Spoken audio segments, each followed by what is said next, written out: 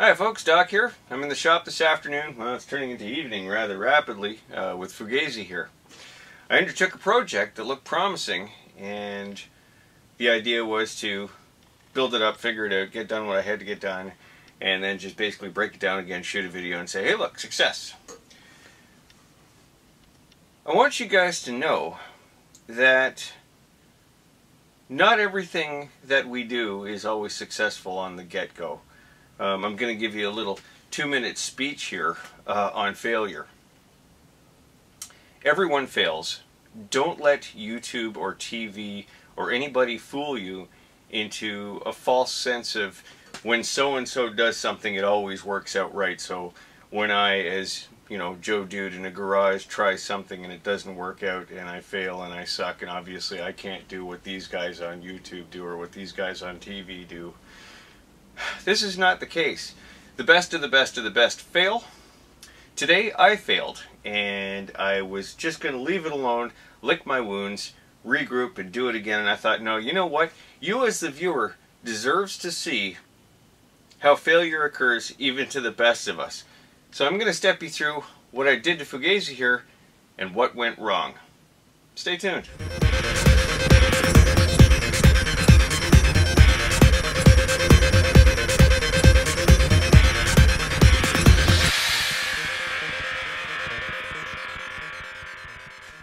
Alright, so under the general heading of keeping it real, here's the situation. As most of you know, when you get into modifying lawn tractors for any kind of use other than intended, which is pretty much cutting grass, certain upgrades have to happen, and we all do it. I mean, you've done it too. You've got, you know, more aggressive tires and locked transaxles and this, that, and everything else, winches, lights, blah. When a machine goes faster than stock, and I can't stress this enough, one of the things that you have to consider is brakes. Now, factory lawn tractor transaxle brakes are kind of negligible at best, depending on what you have. The brakes on a Honda 3813, for example, are typically rather good for what they are. The brakes on the Sears Roper 633 tend to be really good. The brakes on a Peerless 2300 tend to be really good. Your standard aluminum clamshell cases, like the MSTs and the 800 series and 900 series and all that, they suck. They really do suck. At 5 miles an hour, they're okay. After that, you get into trouble. So at speed on Fugazi here, it would take a bit to slow down. It certainly wouldn't lock them up the way I wanted it to. And when you're nosing down a big gnarly hill on a trail somewhere, you really do need those binders. So, the plan for today was hydraulic brakes. And I'll show you what I set up, and we'll take it from there. Alright, so starting on the top side here, I've got this master cylinder, and I ordered it from one of those Chinese sites. I believe it was wish.com. I belong to a few of them, you know, Banggood and them are all the same. And it's meant to be a drift brake for a car. There's supposed to be a foam thing here. It's a handle. You take the parking brake out of your car, you bolt this into place, you plumb it into the hydraulic system, and that allows you to lock up the rear brakes really, really easily for drifting. And I saw this unit on there. I ordered the reservoir separately, and it looked like a really, really cool thing to give Fugazi brakes. Indeed, it wasn't a bad idea. That handle is only temporary. The idea was to unbolt it and build a pedal. As you can see, I've got it parked next to my gas pedal there. You know, gas on the right, brake on the left, both on the right foot, and then the clutch on the left foot, and all is well and fine and good, right? Well, mostly. Got the system together, got it plumbed in. No bueno. Alright, so here's the business end, as it were, of what I've got going on in the back here. Bring the camera around, and I'll show you that I built that bulky bracket to mount the caliper. And the caliper was from a 90-ish Polaris Trail Boss 250 quad. Anyways, decent enough caliper. You know, it certainly looked like it would fit the bill. And, you know, like I said, I made up that beefy bracket to suit. And I got a rotor on there. It's a 6-inch rotor that I mounted directly to the axle. Got the caliper lined up. Built the bracket up with the slider pin so that the caliper could float properly, which it does. All is well there.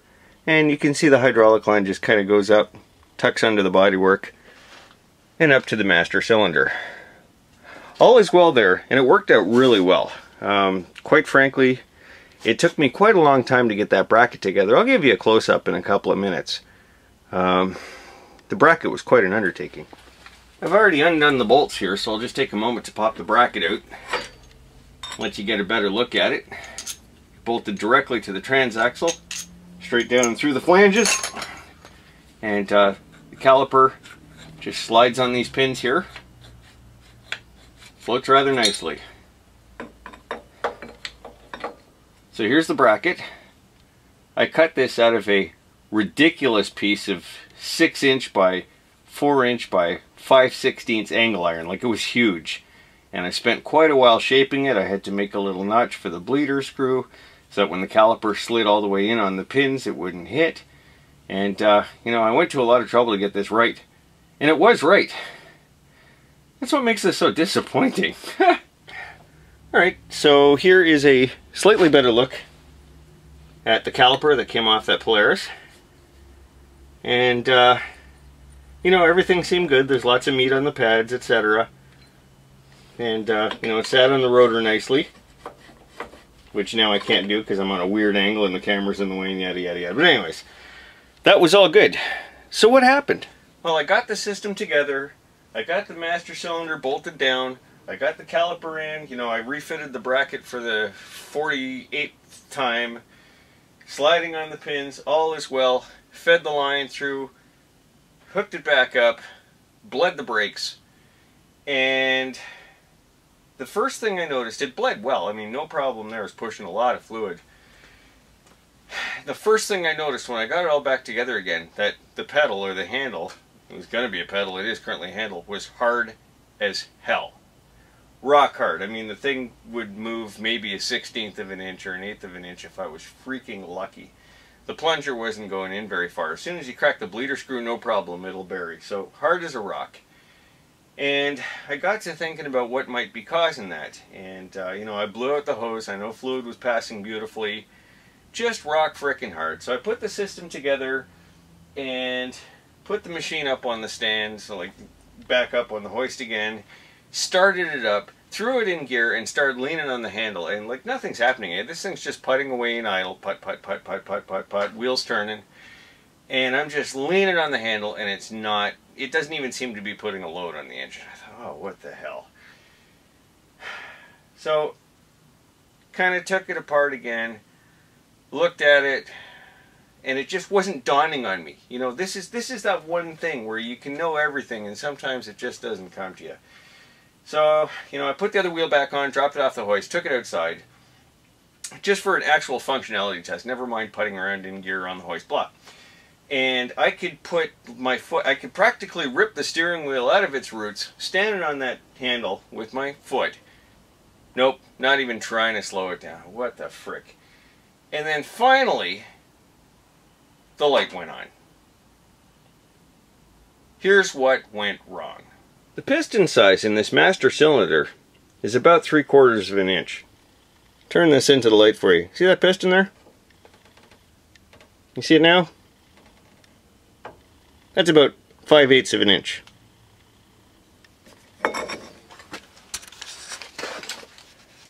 Three-quarters of an inch. 5/8 of an inch. You see the issue yet? Alright, so, quickie little hydraulics fluid dynamics lesson for you and exactly what went wrong.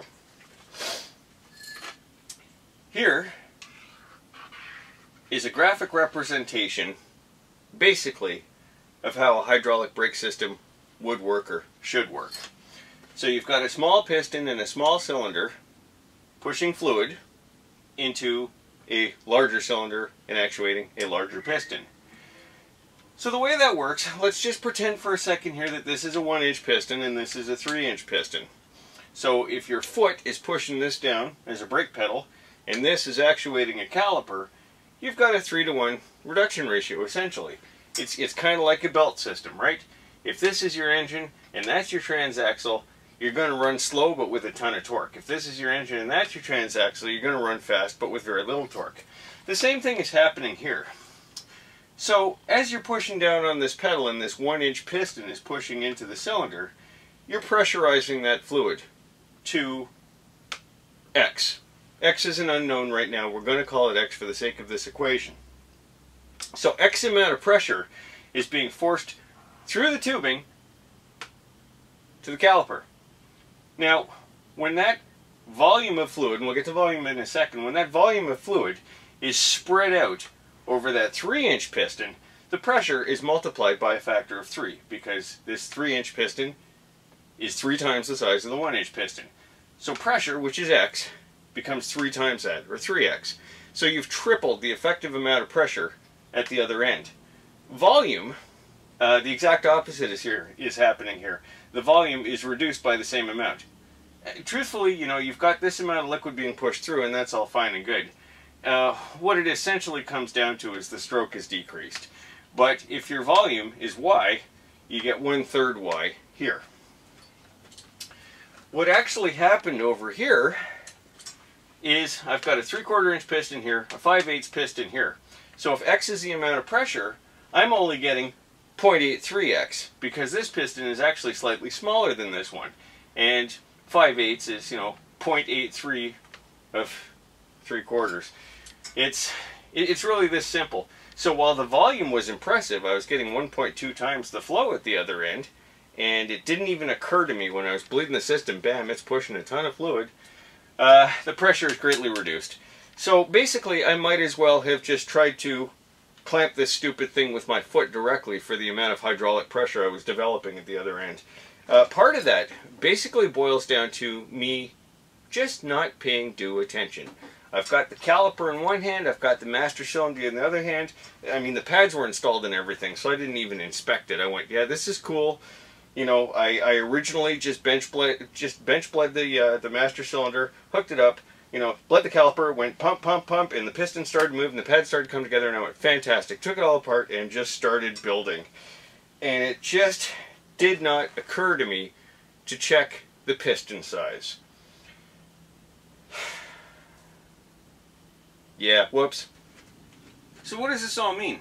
Well, it means that for the moment, Fugazi still does not have hydraulic brakes.